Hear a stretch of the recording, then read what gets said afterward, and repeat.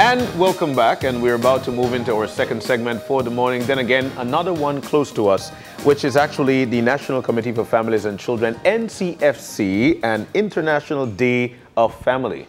This year celebrating under the theme Families and Climate Action. Focus on SDG, and I need to find out what that is, reading up on it this morning. SDG 13, actually. In with us to tell us more is Margaret Nicholas. She's the Executive Director of NCFC. She's right there in the middle, looking dollsy. Also with us, to my left, is Sheena Gentle. She is from the Belize Family Life Association, and no stranger to us as well is Lurleen Betson Gamboa, who is a member, Parenting Task Force. Guys, good morning. It's so nice to see you, and welcome. Thank you. Thank you for having us. My first question, easy. What the SDG? Yes. Well, the SDGs are the Sustainable Development Goals. Yeah. There are 17 goals that countries all over the world has signed on to, including Belize. And the goals really is by 2030, we should have in place different strategies to achieve these goals that they cover zero hunger, to end poverty, looking at access to quality health, education, and also climate change as well, looking at the environment and justice. So Belize has signed on to it, and I know a lot of times we say we sign on to a lot of things, but it's really now the responsibility of the government in collaboration with quasi-government organizations, different ministries and departments, NGO community, the business community, as well as the wider grassroots communities to fulfill these goals. So we come together in different committees, different organizations have different goals that they try to meet to feed into these goals as well. So the National Parenting Task Force, we really look at, of course, families, looking at the well-being of children, and there are different organizations who ensure that they have the strategies that report back to the government so that we can kind of look good by 2030. and I do want to say, because the Millennium Development Goals were the precursor to the Sustainable Development Goals. Right. And while we do sign on to quite a bit of commitments, we actually performed fairly well in achieving some of the targets set out by the MDGs. How are we doing in the SDG era? Well, we still have a quite bit of a way to go in the SDGs. We're making some strides in health, in terms of sanitation and water, in terms of access to quality health and education. But there are some things that we're still, struggling with, and I think it just takes some time. And of course, if we're starting late, we won't see impact until maybe 10 years from now. But the big thing is to really make a start. Definitely. So let's shift our focus to today, to a day that I don't know many people knew was celebrated. International Day of Families. And quite fittingly, it falls between Mother's Day and Father's Day. Let's talk about the commemoration of this day itself and the significance of families and preserving families, which is the primary mandate of the National Committee for Families and Children.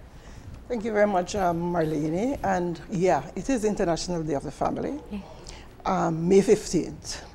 I think all the way back in 1993, the United Nations General Assembly passed a resolution that, in fact, 15th of May would be celebrated as International Day of the Family.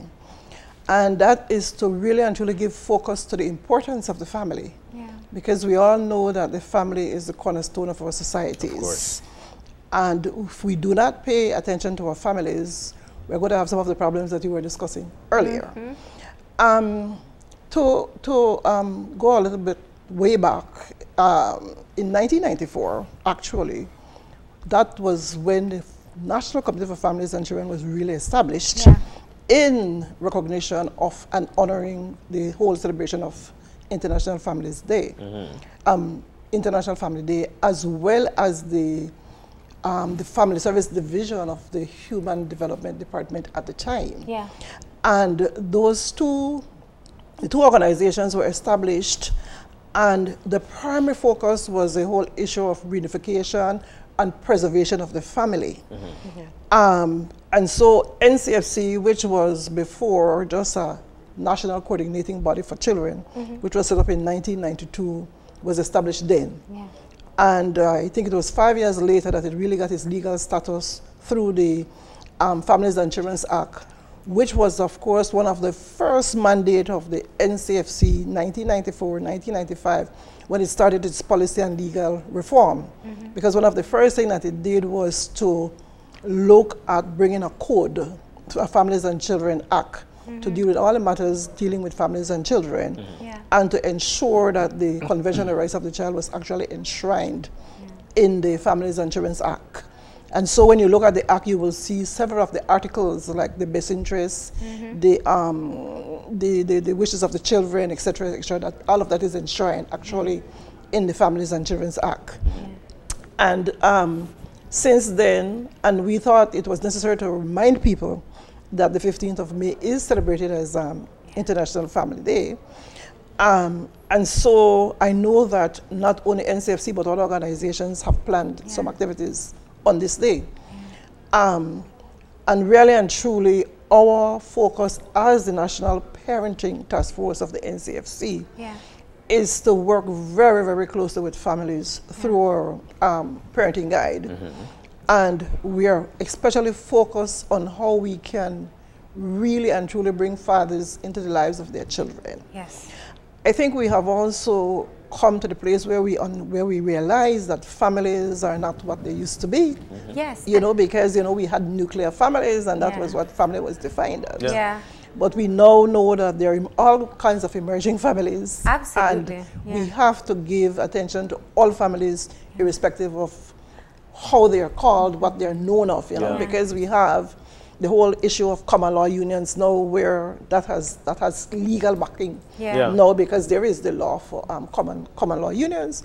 We have children who are being reared by older siblings, and we have grandparents and older siblings, and we also have children who are being reared in other types of families.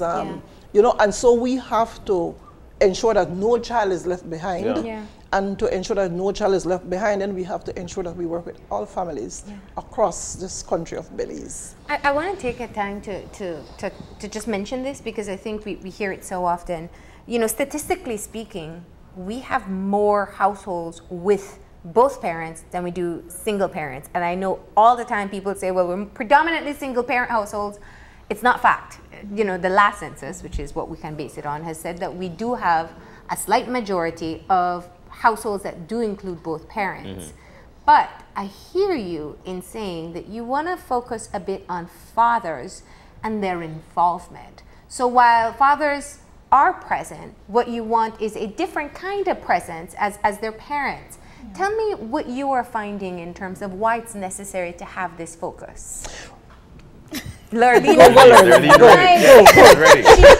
she envisioned this question yesterday. Go ahead. Because as you were saying that, in a conference we had yesterday, they shared with us that 23.5%, when you look at the numbers in terms of families, fathers, being involved and playing with the children. I'll use that as a perfect example. We only have 23.5%. So even though the statistics is telling us that we do have both mothers and fathers within the home, majority of the time when it comes down to the children, it's mainly the mother and the child having that contact. For some reason or the other, we view the males as being the providers of the home, so there's very little interaction. So what the National Parenting Task Force is trying to do is to get the fathers more involved, to play a deeper role when it comes to playing with your child, talking with your child, listening with your child. And one of the ways that we have found that to be very interesting and to get our fathers involved is, like we were sharing with you earlier, in terms of having the Dad and I concert. And we did it 2 years back. And when we said that, automatically you said, John, I sing. And I would sing with it. No, we're looking at it in terms of a different avenue. So what happens at that concert is that we get the fathers and the child or children, depending on what they want. They could bring all their children and they perform for us on stage. And we are able to give them little prize and little tokens and to basically highlight the dads. Because we must realize that fathers are there and they have several different talents, and we want to be able to showcase that as well as create a bond with the child and the father. Question though, but you know, this is so dear to me because she knows how I feel about my family.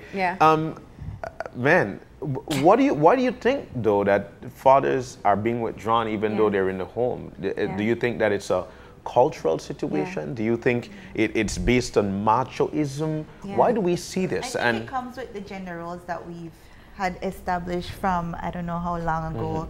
The stereotype that they're aggressive, that they're the strong one, that they're the provider, they're the breadwinner, which I mean those have changed. But in a lot of homes, the dads are also the enforcers. You know, they're the ones, they're more strict than mom. So yes, exactly. Until your pa when your pa get home. So I think what we're trying to do is really soften that relationship between fathers and children and have them see a different side of that, the softer side. We can play with you, we can have fun with you, and we're not just there to discipline. So I think that's the role that we're trying to now look at for dads. When does that shift happen though? Because it's interesting. I'm fascinated when I see new fathers with the babies.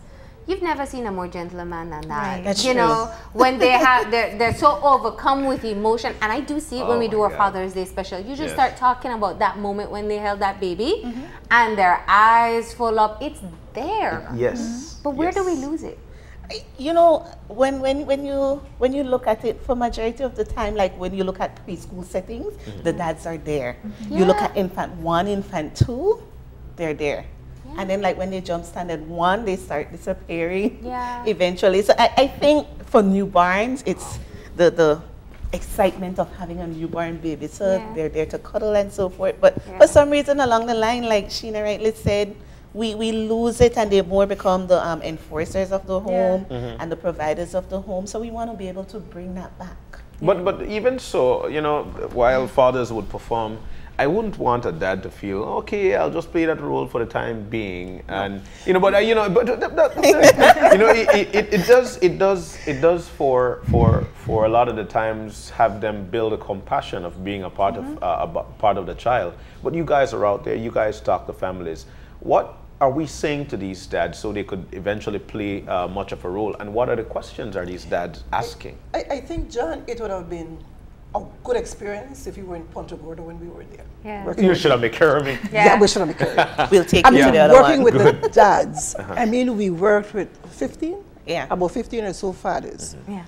And the whole experience came out of the mix that was done by UNICEF, where it showed that fathers in Punta Gorda they were doing much better than fathers in the north. And so we jumped on the wagon and to find out then what is it that they're doing that we could share with the rest of the society.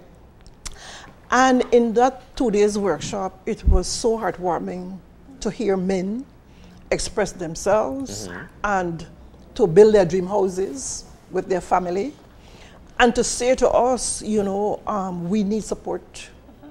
We need to form a fatherhood group so that we can support other men. Because I think that, as was rightly said before, socialization, culture, and all of this has a lot to do with how we see men and how we act with men. I think that one of the things that we learned from that exercise that, and over the years I have learned too, is that sometimes women, mothers, kind of put men in a different box, you know, and especially when there's disagreements and so on and so forth. You know, fathers are cut off from their children.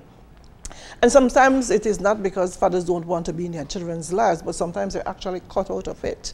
And so they were saying that an opportunity like this would help them to work with other men who are going through different kinds of problems and who want to be with their children and that kind of thing. And so we are definitely going to put our best efforts out there as the National Parenting Task Force to see how we can really and truly bring this to the point where it is recognized, where we could understand the importance of it. And when I say we, I mean the society as a whole. How important it is for that father and child relationship, because that is how, because we do have, as we said earlier, we do have single-headed homes that are headed by only women. And even so, we always want to encourage that the child still has a relationship with the father. And that if not, then there's some male person in there who is modeling and helping the girls and so on. Because that is how people kind of look to their future husbands or whatever the case might be. You know? We learn love from our parents. And exactly. And so the way we nurture, and I think that is an important part of this whole process in terms of how we raise our children, because we have to stop rearing our children in the sense that boy, girl, girl, boy, that does not work, because boys have to learn how to nurture, they have to learn how to hug and love and that kind of thing, you know. And so we are hoping that through some of the activities in the parenting guide that we have just recently launched, that we will help people to learn how to play, learn how to build bonds that will last. And we are going to not only work with parents, but we are also going to work with organizations and the courts and so on and so forth to help them, to help these parents to better have a greater relationship with children. Because families, at the end of the day, the family is one of the most important units. And it doesn't matter, sometimes there are ups and downs in families, but at the end of the day, it is your family, it is your family, it is your family. Yes. And that is why we want to, you know, say to people that no matter what, the family, that bond with your family is so important. You know, and I hear that's so powerful, and I think we all have that reflection of our own family and how they provided for our own foundation. But Ms. Nick, I think you're saying one of the most critical things, that when you talk about families, you're not talking about the stereotypical mom, dad, daughter, son, dog, and white picket fence. That's not what we're working towards. It's involvement by all, right? And that's what I'm hearing from you. You put together a manual on how to parent. This is what people have been looking for years. I was gonna say. So what is the impact though? Let's move ahead from the need to do it. What is the difference between whether or not I'm separated from my baby's father, or, you know, we have that stereotypical, you just pay all the bills and I'll do all the parenting for this child. What is the difference when you make that shift, that all people are involved in parenting and raising that child? Well, go ahead. I think the impact is really the quality of life for that child, and you really start to ensure that we have more productive citizens, people who, I mean, I heard you earlier talking about people who are not afraid to speak out, people who are comfortable in who they are, people who are able to communicate better. I think doing that shift, you will see an impact in the citizens that we have and the productivity of the community and the society as a whole. So it's giving kids the best start. And I think one of the things that we're also doing with the guide, because the guide is out there. And in June, I think it's in June or somewhere there, we'll be doing a sort of an assessment. Because the guide is out there, but it has a monitoring and evaluation component to it. Because we will be evaluating the trainings to see how they're impacting the society, where we need to tweak, what is it that we may need to do differently. Because, you know, nothing is written in stone. And so it is really and truly a work in progress. And I am happy that as the chair of the National Parenting Task Force, I have 9 wonderful women, 1 man. We need more men. But these are hard-working women, dedicated, committed. And I am just so happy to know that I am a part of these wonderful sets of women and men. And you know, we say go and everybody is ready. Whether it is Belize, whether it is Punta Gorda, whatever the case might be. And I think what is so warm about all of this is that they're from different ministries. It's the Ministry of Education, it's the Ministry of Health, it's the Ministry of Human Development. And so it adds to the work that we do. And we also work and we liaison closely with the Child Protection Committee, the IEC, et cetera, and so we are hoping that through all of these different committees that we'll be able to impact and get this message out as well and as broadly as possible. And in addition to what Ms. Nick said, sometimes when we say there's a parenting manual or a parenting guide, a lot of people may say, why have something that teaches you how to parent?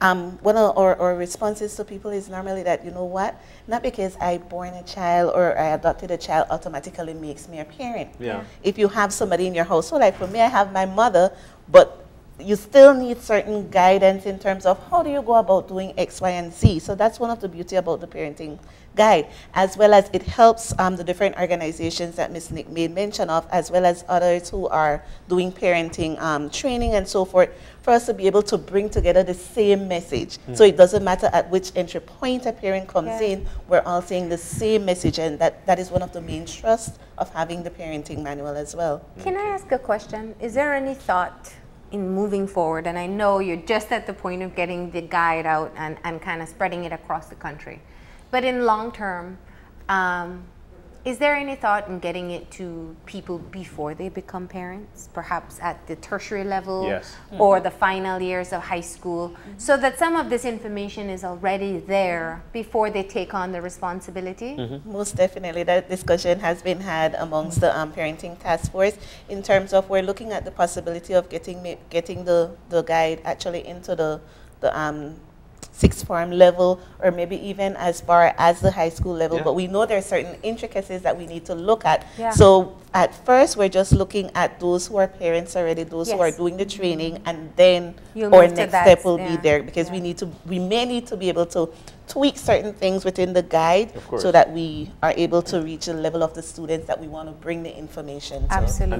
And that would be a gracious idea, for the fact that, and this might sound funny, and I like the fact that we are able to discuss it. Children are having children. Oh, that's right. Children are having children, and that's not healthy. No. It's not for society. It's not for your country. Reason being is because we tend to make wrong decisions because we're not mature enough. So if we've got the guide, then we know exactly how to, and people are able to choose these people that they want to rear a family with, because they know the strength of a man or the strength of a woman. Now, to celebrate the day today, because it's so dear to me, I like it. I really like it. What do we do today to celebrate? How do we, besides being on here, what else are we doing to shove this across so people can reckon that we're celebrating this International Day of Families? Well, we are hoping that people will be really in tune to the different airways, because we have, as we said earlier, the chair of the National Committee for Families and Children. She'll be addressing the nation to remind the nation that today is celebrated as International Day of the Family. Like I said earlier, we are planning a breakfast meeting for ourselves. And the whole purpose of planning the meeting is actually to plan other activities to continue to celebrate families, and particularly, like I said, to bring fathers, because our issue is not an issue, but we want to engage our fathers, and we want them in the lives of our children. And I know that other organizations are also have planned activities for this day, to mark the day as well.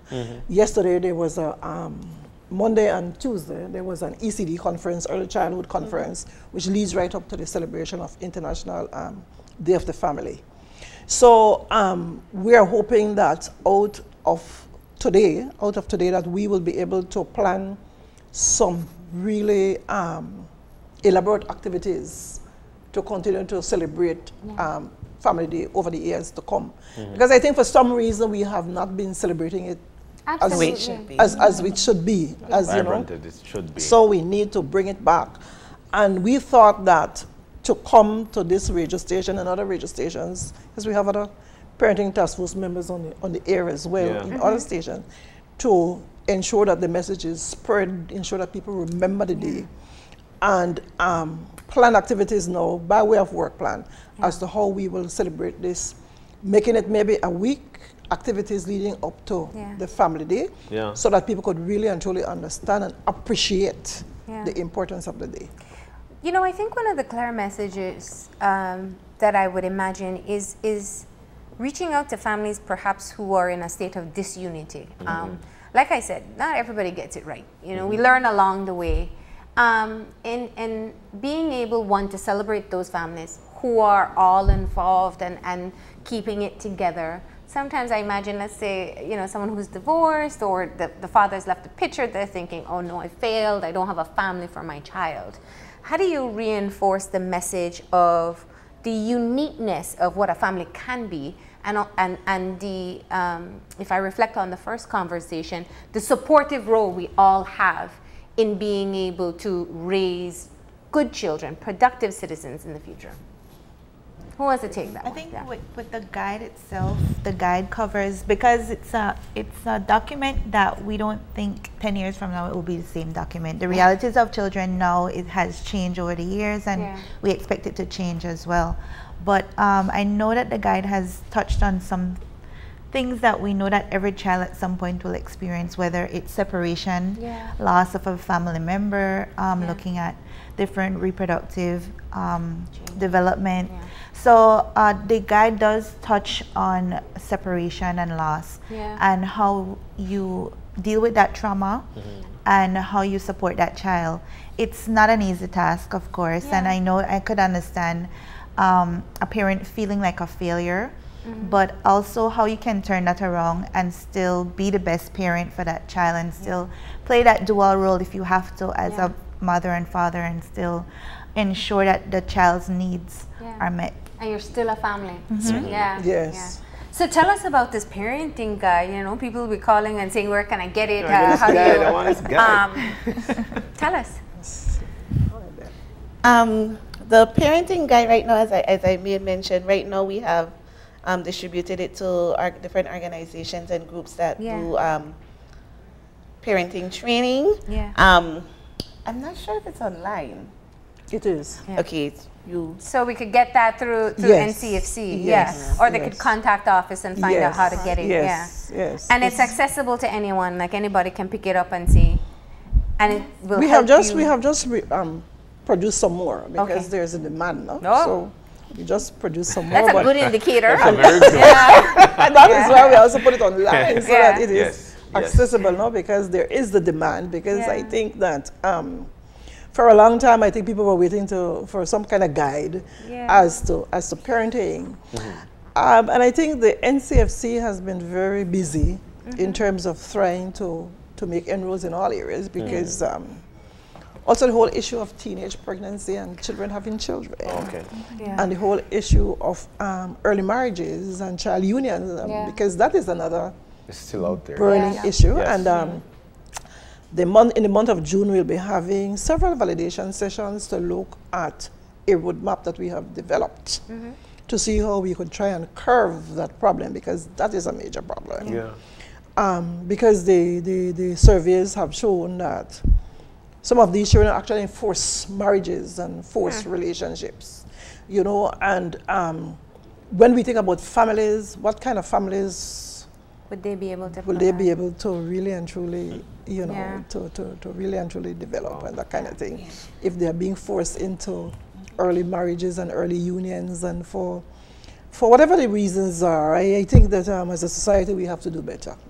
So we find these things in the manual as well. We find how to deal with it. That is also in the manual. One of the things that is becoming rampant in our country is actually the situation of depression and anxiety, and having to deal with that.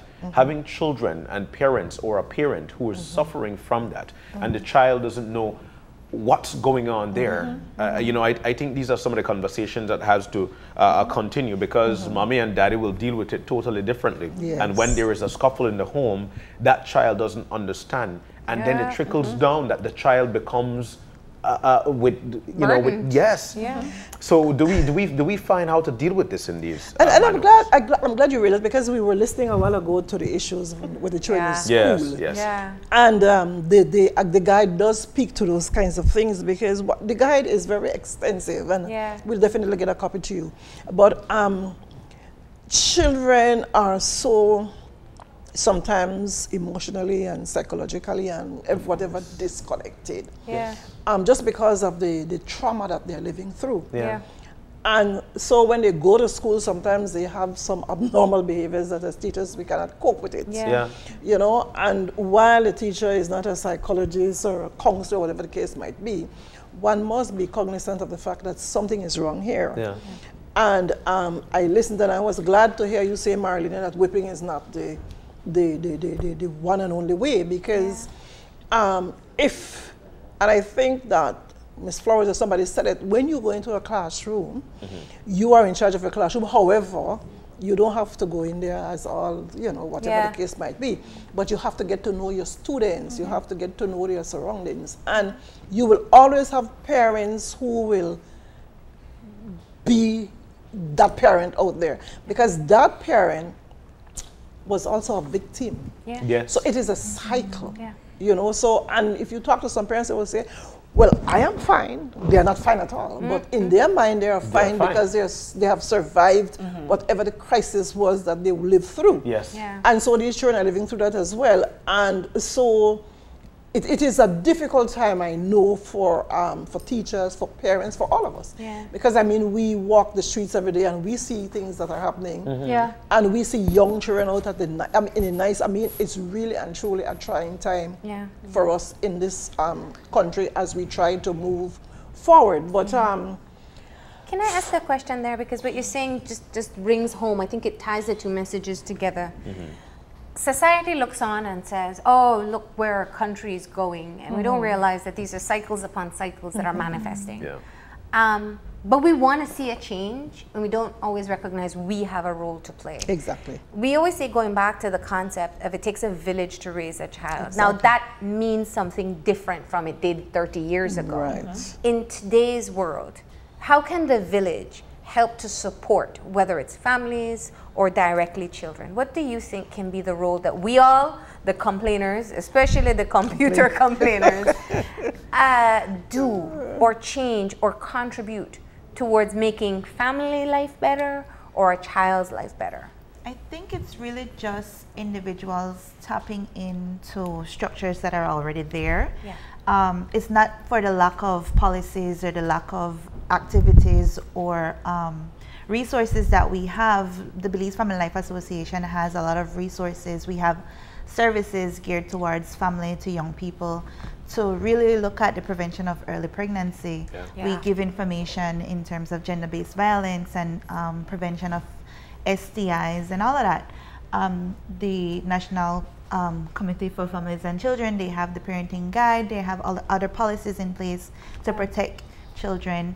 I know early childhood, they're doing a lot in terms of schools and engaging the young people, but really we need, it's more than what the organizations can do. It's really now looking at what community leaders can do and partnering with the same organizations. And we have in our not our society, but in our field, we have a lack of human resources. So we are always looking for volunteers, looking for people to help us mobilize and bring out the same information that we would to a smaller group, to the larger community. And the same way that we could spread negativity on Facebook, we can spread the same good information and things that everybody can benefit from. So it really takes the individual effort, those who are interested, to just reach out, and we're always looking for help. Because fundamentally, at the end of the day, we're all part of one large family. Exactly. And we all want to be a productive family. Definitely. And if you look at it in terms of an educational direction, we hear teachers or we hear principals complaining that children are misbehaving, children are rude. One of the things, as a teacher or as an individual who is responsible for a larger group, you have to be able to look at people as individuals.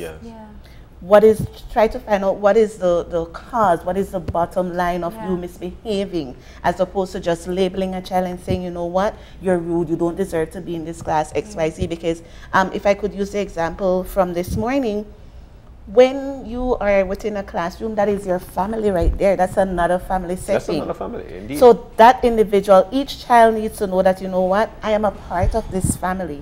They need to be able to feel that love. As teachers, we, and I say we because I'm still a teacher, we have to be able to understand, you know what, Marlene act this way because of X, Y, and Z. This is what I need to do for Marlene.